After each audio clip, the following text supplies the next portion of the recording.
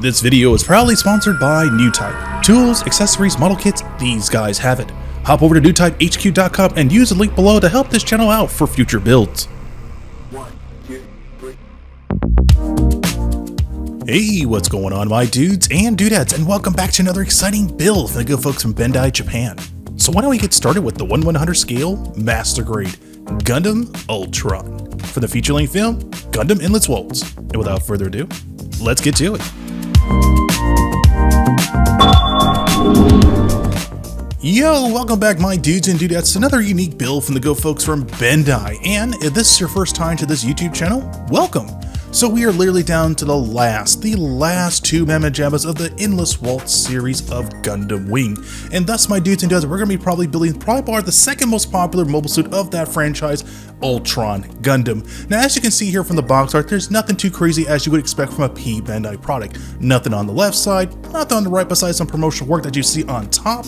And if you look very closely in the lower left hand corner, you'll see a small glimpse of Wing Gundam Zero. Now around this time they already released a Master Grade variant of this particular mobile suit, but then several years later, which actually was last year, they released a Vercog kit, which we're definitely going to be building in the next several weeks. But right now we're going to be focusing on Altron, on this beautiful color separation. I have to say, the first thing you see on this instruction manual is the bold greens and soft lush greens, and then the bright reds, and then the yellow orange, and then a little bit of hint of gold. Love that color separation, makes this guy really dynamic. As for the first page, you get a small glimpse of the runners, but the weapon accessories are probably the most charming part about this most. You get the twin beam trident as well as the iconic dragon fangs. Now those dragon fangs are probably the most impressive looking things I've seen in an Endless Waltz lineup, but that's going to be definitely a challenge when it comes to putting an extension of electrical wiring into those particular arms. As for the additional page, it gives you a good glimpse how they actually transform the weapons inside and out, and the very back tells you how to apply the water slide decals and where you place them onto this particular mobile suit. And in the very lower hand bottom of it, you get a beautiful color chart to do some custom painting, which I am definitely going to do for this particular mobile suit. Now as for the little pilot, you definitely get small little figurines of Wu Fei, hopefully I got the name right, and then that pretty much wraps up what you expect inside this instruction manual. Now for the runners, this is where things kind of interesting. You get two different tones of greens, lots of dark greens, but a very small selection of green pieces. You get a small selection of white runners. Now these particular pylons are going to be used to actually hold the dragon fangs upright when you want to put them in dynamic poses. Two little figurines of Wu Fei, which is absolutely great. They're beautifully sculpted, which I love that attention to detail.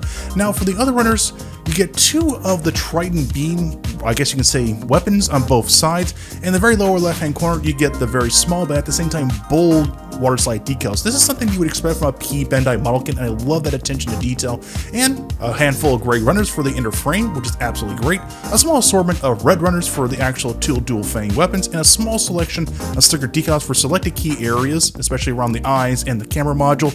A handful of white runners, which is pretty much not a lot, but enough what you can work with, and a small selection of slightly mustard yellow gold runners. Now, these particular yellow runners aren't that bad, but a little bit more gold paint make this guy look really dynamic. And that pretty much wraps it up. Nothing too crazy, nothing over the top, but just enough to make this mobile suit absolutely interesting to build.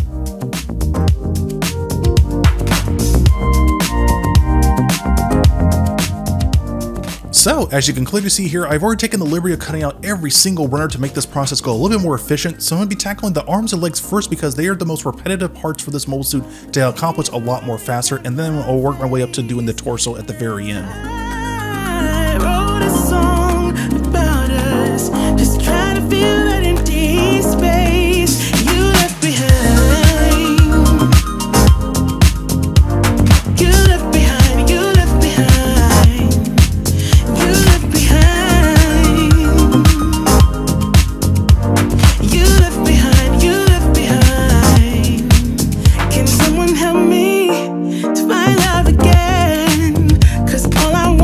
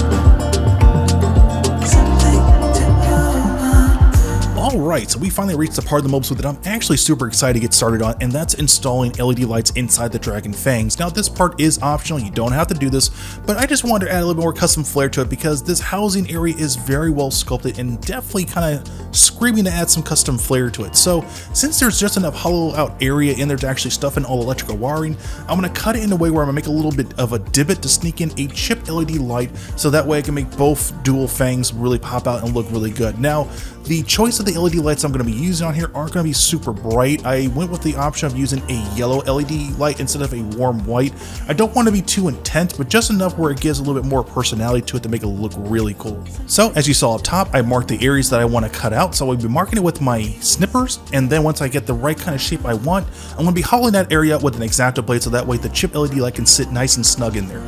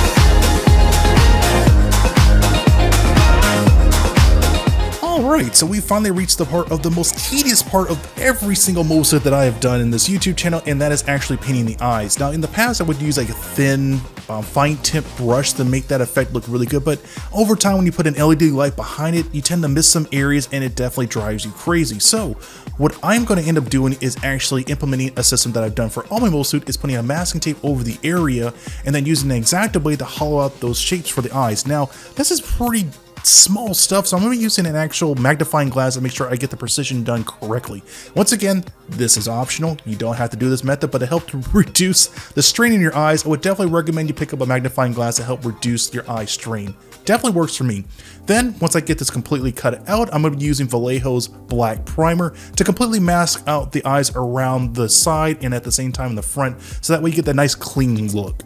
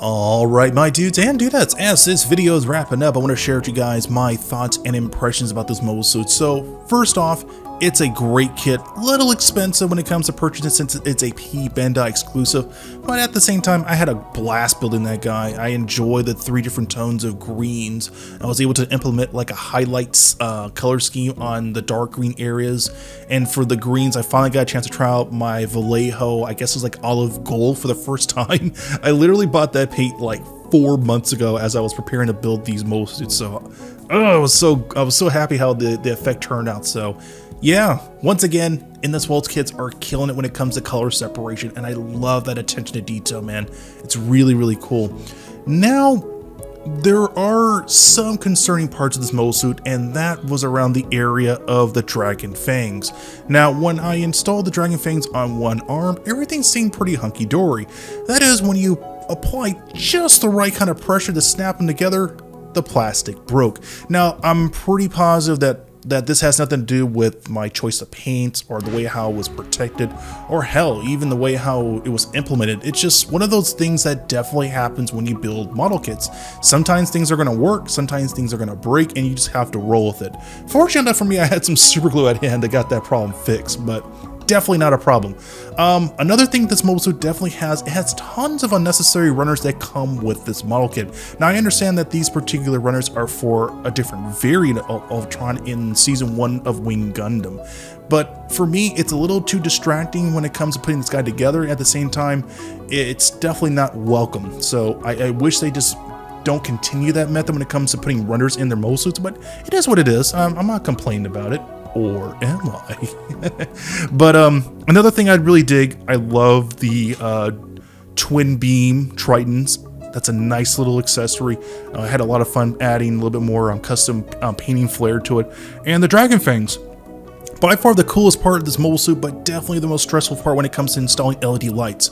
I had a vision what I wanted to do, but unfortunately my electrical wiring was just a tad too short to really implement the kind of dynamic flare I wanted to do with this mobile suit, so that's on me.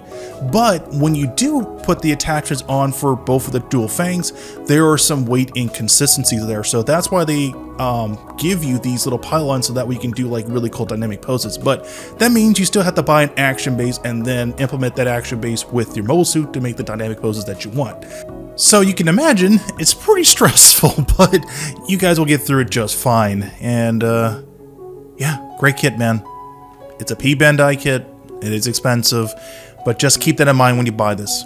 But overall, great kit. Check it out when you guys have the chance. And like that, my dudes and dudettes, we have reached the end of this video. And thank you guys so much for the likes, comments, and subscribes. Big thank you for the new Patreons. And a big thank you to the new subscribers that came in at the end of last month. You guys are incredible. And like that, I will see you dudes and dudettes on the next build.